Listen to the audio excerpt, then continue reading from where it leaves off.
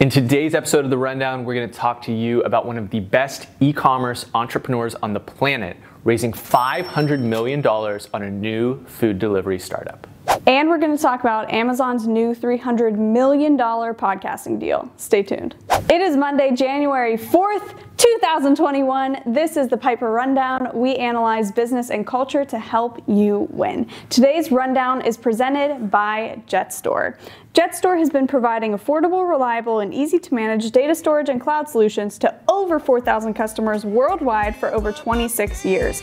JetStore offers storage systems for private cloud hosting, video surveillance, Internet of Things, AI, machine learning, edge computing, data archiving, HPC, media production, medical imaging, and flight simulations. For more details, visit jetstore.com. Thank you so much for sponsoring the rundown.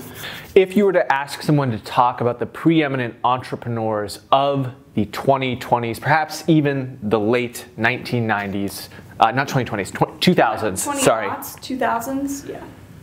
Most people would say Jeff Bezos, Elon Musk, Mark Zuckerberg. If they were a little more sophisticated, they might start talking about the second tier, not necessarily in terms of less accomplishment, but just a little bit less acclaim, a Patrick Collison, a Katrina Lake. Less widely known. Marc Lore should absolutely be on that list, and if you clicked on the thumbnail for this video, you probably already have some inkling of who this man is, but I want to quickly read off his last two entrepreneurial achievements, and then we'll set up why his third is potentially just as big, if not bigger. So Marc Lore founded Quidsy, which started diapers.com. He ended up selling that company for $500 million to Amazon. Now that was an especially big feat because Amazon didn't acquire many competing e-commerce companies at the time. They only had to acquire it because they could not beat diapers.com. He followed that up with yet another e-commerce venture, Jet.com, which was allowing you to pay less by buying more things and batching that together. And he sold that for $3.3 billion to Walmart in 2016, and is reportedly making over $750 million on that specific acquisition. Well, when you do a major acquisition like that, and you are such an e-commerce savant like Marc Lore, you have to sign a non-compete for 5 years. And that's what he did. He signed it in 2016, and in 2021, the gloves come off, the shackles come off, his earnout is complete, so all that money is in his bank account securely. And what he will be moving on to is a company called Wonder.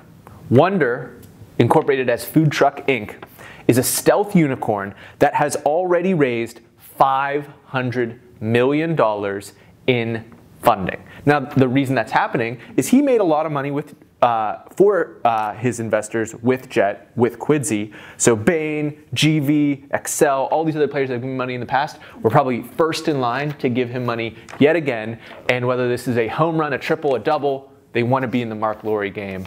And it is a good place to be.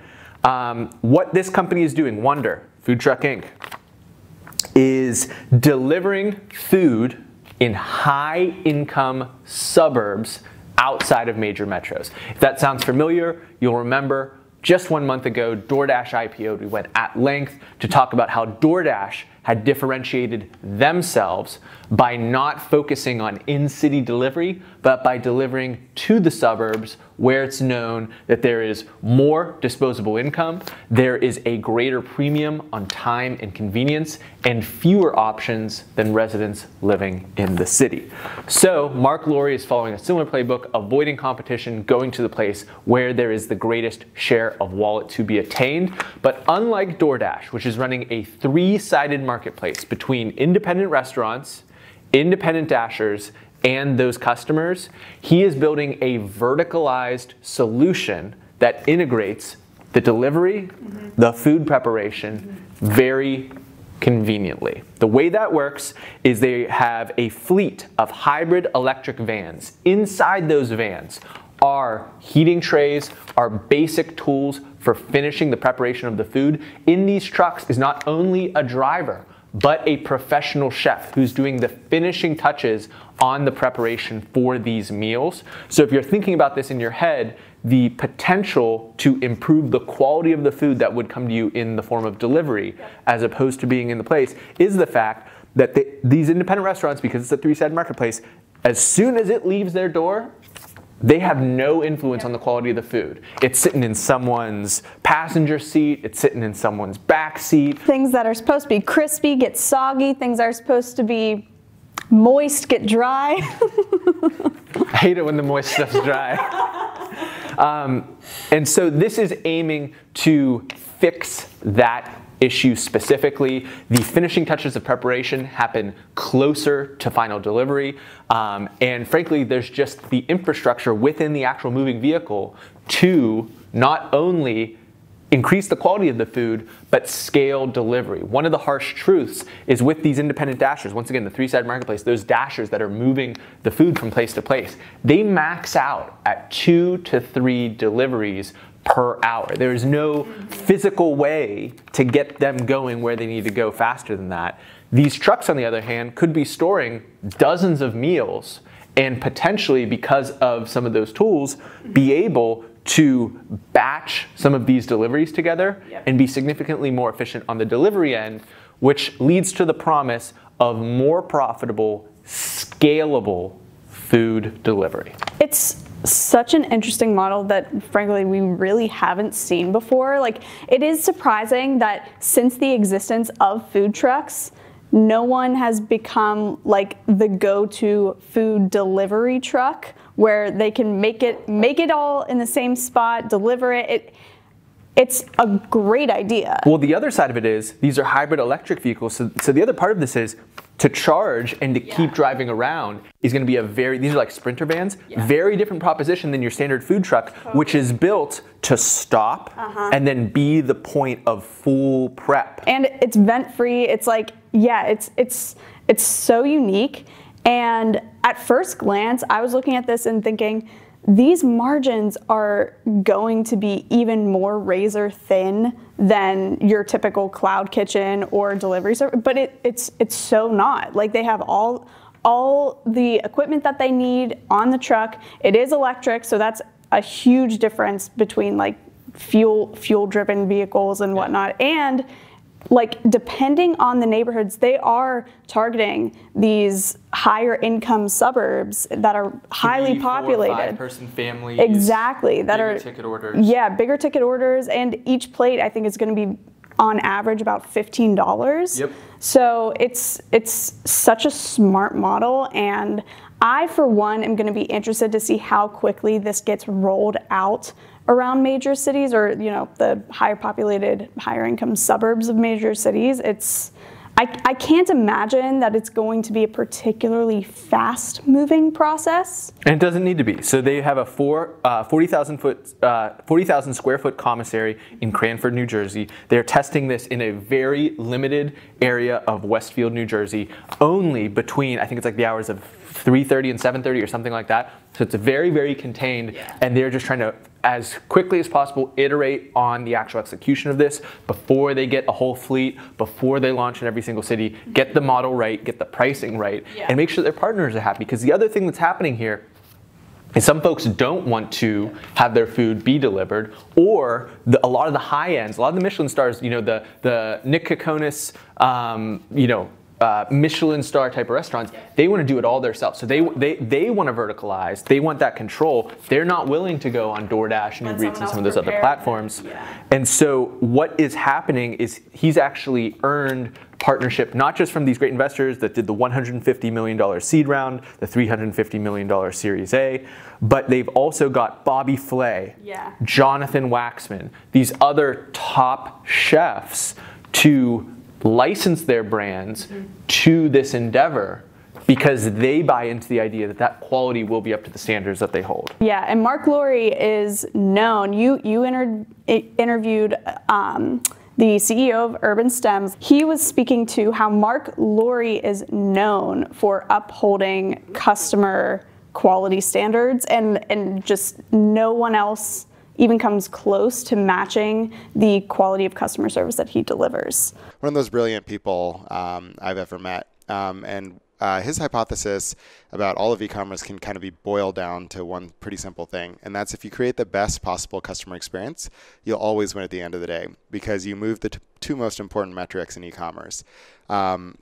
you lower your cost of acquisition, and you increase your lifetime value of the customer. And when that gap grows bigger and bigger, you have a more and more profitable e-commerce company that can grow faster and faster. Absolutely. Very promising, very interesting. They're hiring like crazy, as you would with that amount of money. They've hired past employees from Jet, Walmart, GoPuff, SeatGeek, all these talent that know Marc Lore. They know the kind of potential upside, just like these investors are thinking, and we will see how that plays out. I will absolutely 100% try it when it comes to Pittsburgh. Our second story is Amazon buying Wondery for a deal valued at, very important, valued at $300 million. What is Wondery? It is in that same family of podcasting companies. We talked about a string of acquisitions in late 2018 and early 2019. Spotify getting The Ringer, getting Gimlet. What was it? Parcast. A number of other acquisitions. Sirius also acquiring different podcasting companies. Amazon is really trying to scale out voice with their Audible service offering. They do all sorts of kind of like free exclusive audio chapters there. It's tied into their play with Amazon Alexa and the Echo speakers and all those device integrations. This is going to help them fill the pipes with more original content. Wondery produces shows like Dirty John, Dr. Death, Shrink Next Door, and a bunch of other shows that I don't listen to personally, not my taste, not my thing. You ever listen to those shows? I've listened to a handful of them. I remember listening to Dirty John so long ago, but they produce just a ton of, it's more along the lines of true crime and entertainment. I don't know, trying to be entertainment, exactly, with different actors and scripted shows. Which fits with the Audible game plan, which is very non-personality driven. Yes, exactly. But something that's interesting here is maybe this deal could get them to produce something more along the lines of the Journal or the Daily, and have Amazon have that built into their model as well, because that is something that Wondery doesn't have currently, but with the new deal, maybe they will. Wondery raised $10 million back in July of 2019 at a $100 million valuation. The valued at $300 million. We've talked about this before with athlete contracts, where the agent goes out and makes the biggest, splashiest, most amazing number ever, when in reality that's like if every single bonus, every single incentive and KPI is hit, which is almost never the case. Part of the idea there is that you create some extensively lofty ones at the outside chance of hitting them. So I would imagine a modest return for those last investors, but a nice return for Hernan Lopez. Speaking of Dirty, in Dirty John, the former Fox exec will depart the company. He will not be part of Amazon, and I'm sure that Amazon does not necessarily want to associate themselves with someone who has been allegedly tried for bribing soccer officials associated with Fox Sports viewership rights for FIFA competitions. Yeah, I wouldn't want to be any part of that. No. Our last story of the day, as you probably saw from the side panel thingamajig, is that Bitcoin hit over $30,000 in the last week or so, hit as high as $33,000 and a few $100, back down to $30,000 today. This is not a price following show. This is not an investment advice. This is not anything like that. However, we have talked in 2020 about the potential for it. I made a call about a future price target, and I had a bunch of friends text me about it because of that explosive growth upwards, and my prediction still roughly holds. There are always corrections in markets like these. You need to anticipate crashes and drops. There's a lot of volatility, particularly with cryptocurrency assets. But a crash of $3,000 to a price that was the all-time high as recently as 2 or 3 weeks ago is not necessarily cause for concern or nerves or anything like that, and is something that you need to continue to watch, because there is a fantastic amount of energy around the space, and we will continue to do that, although there's not much more to say. Just to report on the price. If you really care, you already knew that. If you didn't, I guess this is really the reason we put it at the end, is if you weren't paying attention to the price, it is worth at least being tangentially aware of. I agree. Cool, that's a rundown. That Just was a missed. major miss. Well, I started and then I got worried about like hitting you or like over going, and Usually it's just a gentle lob. Yeah. That's a rundown. Thanks for watching. Happy New Year. What's your resolution? My resolution is to get up at 6 a.m. every day. Been lazy about that, but so far so good. What's your resolution? Gonna memorize all the countries on the globe.